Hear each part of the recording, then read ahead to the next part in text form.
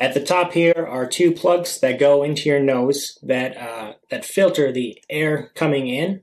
And when you open it, there's a little filter on the inside that can be exchanged out.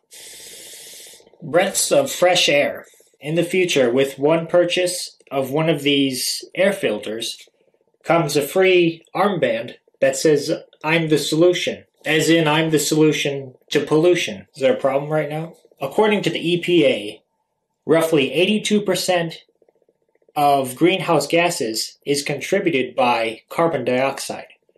We, as humans, exhale carbon dioxide.